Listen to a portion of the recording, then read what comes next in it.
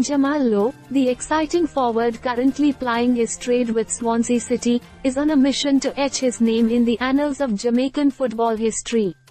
The 27-year-old, who was born in England, recently made the switch to represent the Reggae Boyz internationally. Lowe's decision to play for Jamaica was fueled by a desire to reconnect with his Jamaican heritage and contribute to the development of football in the country. Lowe's journey to the Jamaican national team has been remarkable. Despite being born in England, Lowe has always felt a strong connection to Jamaica, thanks to his Jamaican heritage. His grandparents emigrated from Jamaica to England in the 1960s, and growing up, Lowe was immersed in Jamaican culture, food, and music.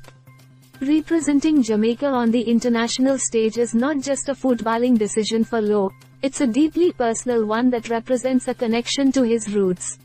Since making his debut for Jamaica, Lowe has been a standout performer for the Reggae Boyz.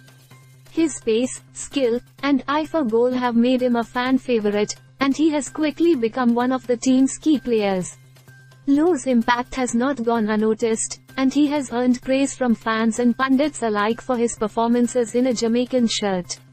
As Jamaica prepares for the upcoming Nations League semi-final clash with the USA, Lowe is hoping to make history with the Reggae Boyz.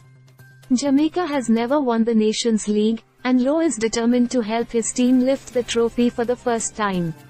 The semi-final against the USA represents a significant challenge, but Lowe believes that Jamaica has what it takes to come out on top. One of the key factors driving Jamaica's success in the Nations League has been the positive vibes in the Reggae Boyz camp.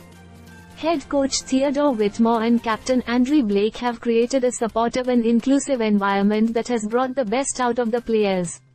Lowe has praised the team spirit within the squad and believes that it will be crucial in their quest for Nations League glory. Looking ahead, Lowe is excited about the future of Jamaican football.